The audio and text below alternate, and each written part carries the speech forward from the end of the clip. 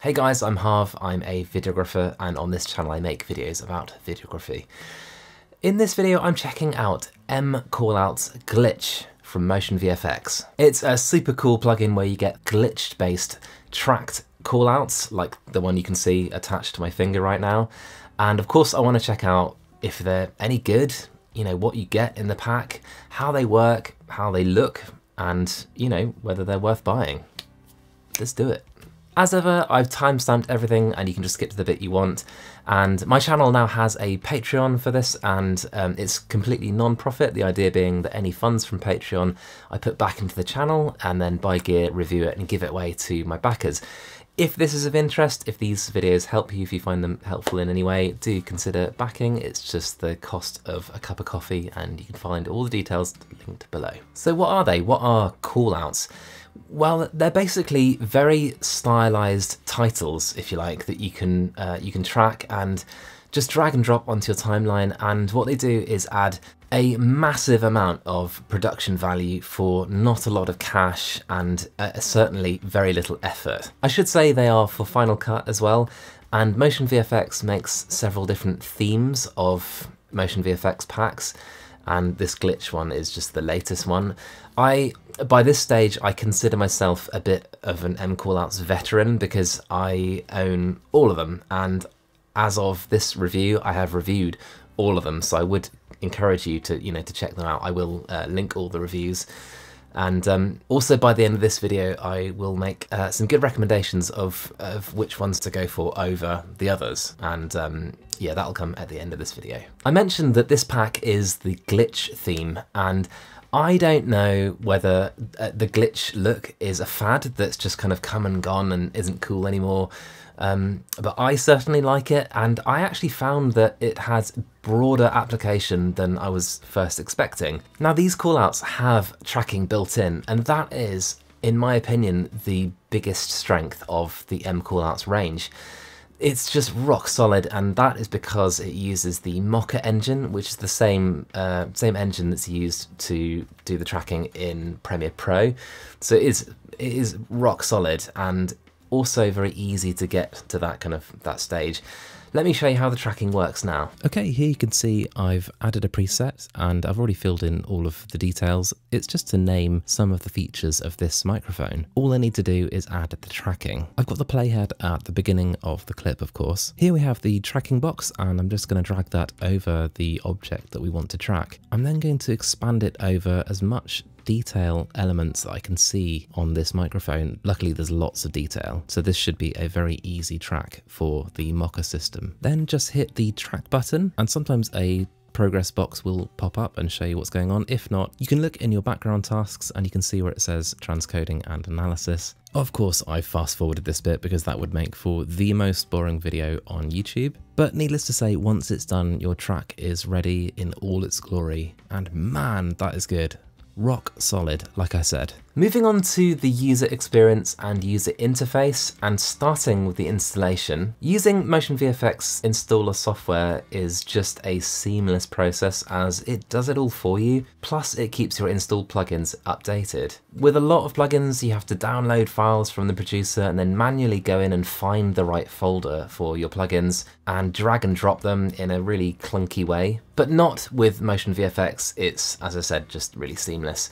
As for the controls within Final Cut, let me show you. Okay, in Final Cut now, and I'm going to take this beautiful scene and label the bridge with a completely inappropriate looking glitch callout. And I'm just going to go for the first preset, and I've dropped it on our timeline. And looking at the controls, the good thing about this is there are lots of parameters. It's very tweakable, however, it's all extremely easy to use. We've got animate in and animate out, which I find very useful. I use these all the time. The first group of controls are linked to things like the tracking, which I'm not going to touch right now. And then you can see we've got magnification and prism effect, and these just affect how kind of glitchy things look relating to the animation of the call out. And then we have the main title, of course, and we can change any of the parameters just like you could with any other text-based effect in Final Cut. I've picked another inappropriate font, and then we have the second title, and of course you can just switch it off if you want to. And then we have all of the other elements of the call out, things like the underlines, the dots, the track spot, and these are all completely customizable as well. Obviously, I'm going to stick with the inner props theme here and just keep going, but you get the picture. You can start with one preset and just completely tailor it to what you need. Oh, and just look at that. Isn't that just a thing of beauty? I think that should be its own preset. What do you reckon? The only thing I will say about the interface within Final Cut is that they can change from preset to preset, and that just depends on what each preset can do. And it's not a big problem. I don't think it'll slow down your workflow. It certainly doesn't for me. It's just worth bearing in mind.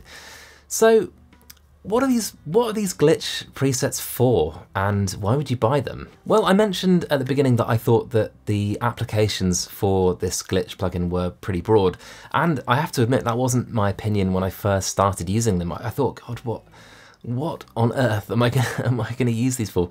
But on reflection, I think they'd be great for things like tech videos, extreme sports, YouTube videos, maybe even things like fashion.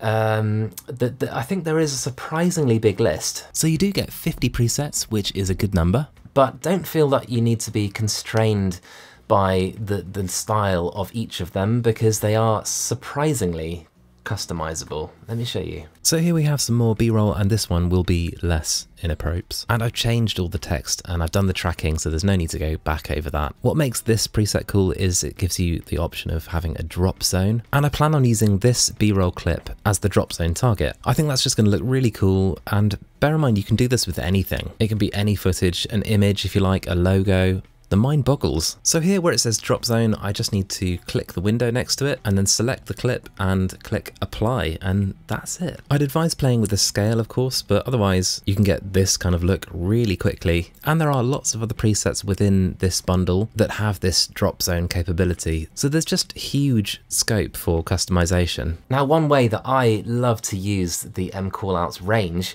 is definitely not something that they were intended to be used as, and that is for lower thirds. And you may have noticed I've been using them for my lower thirds, actually this side, all video long. And I think they work really well, and here's how I do them. So using callouts for lower thirds is something I have mentioned in previous videos, and that involved, you know, hiding part of the callout off the edge of the screen, or kind of deactivating things like the track spot. But with mCallouts glitch, there's no need, because there are duplicate versions of each preset without the tracking function. So the one I've been using for this video is preset number 44, and I'm dragging it onto my timeline, I'm dragging it into place, and I'm typing the text that I need.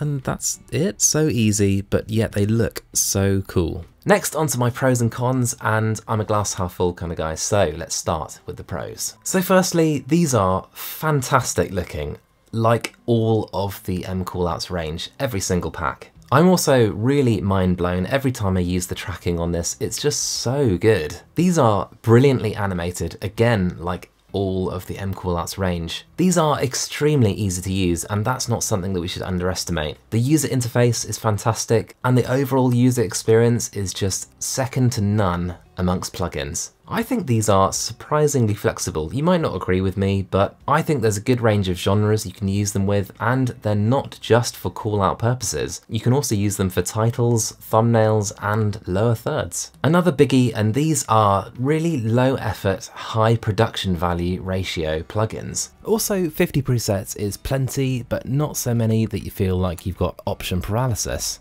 It's the Goldilocks amount. And onto the cons, and for some, I think the style might be a little polarizing. I suspect you'll either love them or loathe them. Secondly, the price, and I'd say they're not exactly cheap, but you do get what you pay for. As I mentioned, they're low effort, high production value plugins. They also can be processor hungry when you really layer them up, and honestly, that's about it. Finally, to my opinion, and like all of the other mCallouts packs, this is a quality product that's just well conceived, well designed, and just a joy to use. I don't know how to criticize it other than my tiny little cons that you just heard. I mentioned earlier that I was going to recommend a few of the packs because now I own all of them. So we've got the mCallouts Simple, Simple 2, Specs, Tech, High Tech, and now Glitch. And I suppose the biggest testament are the ones that I use the most, and they are by far Simple, the first pack, Simple 2 and Specs. For me, these are the most versatile. The others, I suppose, are just quite a bit more stylized, so you know whether you need the high-tech pack. And but yeah, as I mentioned, all of them I'll link all of my reviews below, so do check those out down there. They're lots of fun, all of them, to make. So anyway, that's it for now. I love making these plugin review videos, so please do let me know. If there's one that you think that I should be checking out, definitely let me know. I want as many recommendations as possible, and yeah, I'll check them out, and more reviews coming soon. I've now filmed hundreds of videos about videography and audio, of which YouTube has recommended this video for you to watch next, and the one underneath is my most recent upload. Until next time, let's help each other out and shoot a better video. See you guys.